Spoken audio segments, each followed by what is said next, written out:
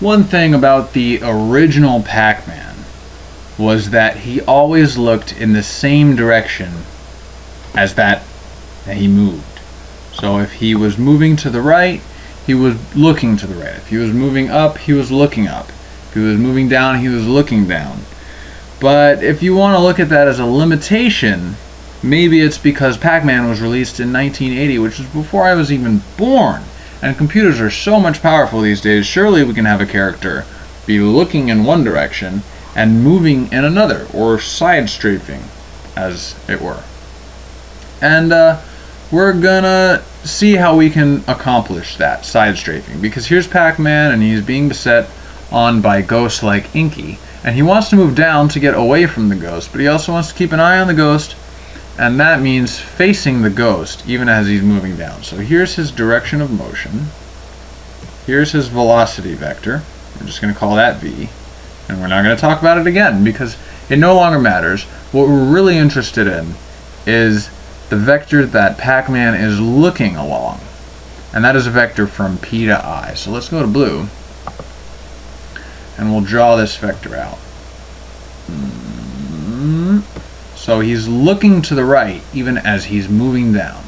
And this will be a vector from P to I. Quick recap, you can calculate Pi quite easily. It is just I minus yellow P. I minus P. Remember, the destination comes first and then the source of the vector. So to make a vector from P to I, you take I, you subtract P. Now,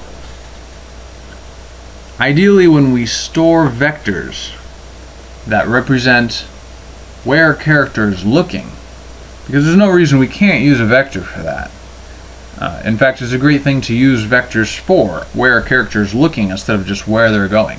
But if we use a vector to store where a character is looking, it's got to be a little bit different. It's got to be a unit length vector, meaning its magnitude, its length, is always 1.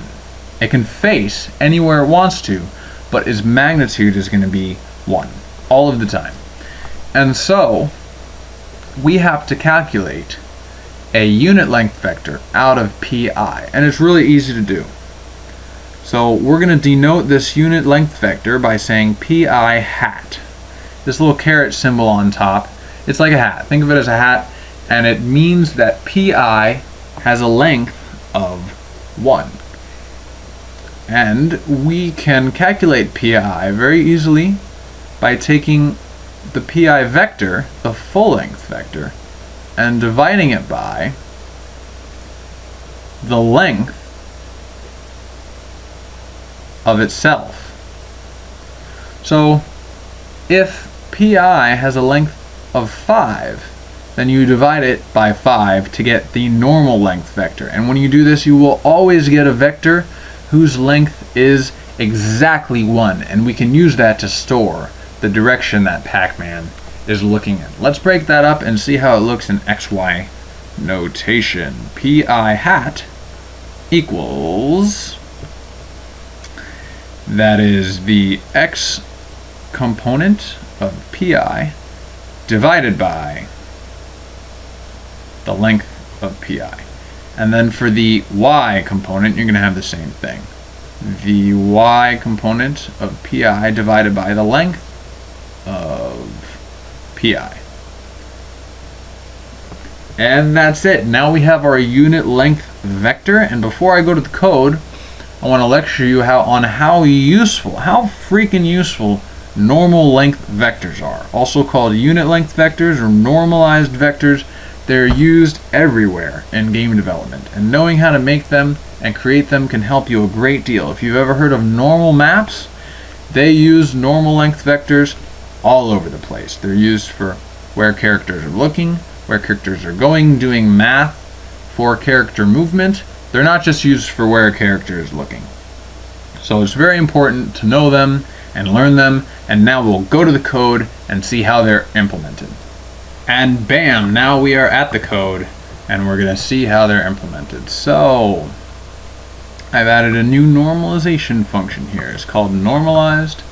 It does not edit, it does not change the vector that you call it on, but instead it returns a new vector, which is normalized. And we're going to implement that function.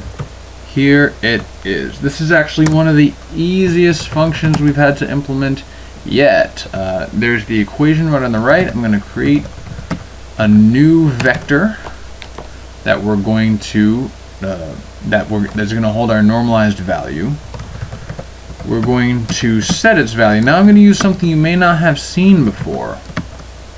All this means, that was a double entendre. All this means is we're referring to the vector object that we're going to normalize. It's not normal length, and we're going to make it normal length. And then I'm going to divide it by the length function that we wrote in, I think, our third video. And this division right here is that division operator overload that we wrote in our previous video. And that's it. So we take our vector and we divide it by the length, which is exactly our formula here on the right. So normalized. We return it because we're done. So let's go down to, wow, there's a lot of functions we've written. Our main function. I've created a point where Pac-Man is and a point where Inky is. And I'm going to get a vector from Pac-Man to Inky by taking I minus P. And actually, I think in the video I made this PI. So I'm going to make that PI here too, PI. And so then we take PI and we normalize it, and we store that in this normalized vector here. And then we print out the normalized x and y of the normalized vector, so we can see what those values are, and the total length of this vector. And so let's see if I messed up. Nope, looks good to me. So Pac-Man's view vector is 0.707, 0.707. That means he's looking up and to the right, because these are both positive numbers. And 0.707, if you're sharp, you'll recognize as square root of 2 divided by 2. And I'll leave it as an exercise to you to figure out why that is an important number that you're going to see a lot in game development. Do the math by hand, the math here. Take these 2 points and do the math by hand, and you'll see how you get this number. It's a very common number, and you should become familiar with it. And then when we print out the length, we see that a vector with x 0.707107 and y 0.707107, the length of that vector is amazingly 1.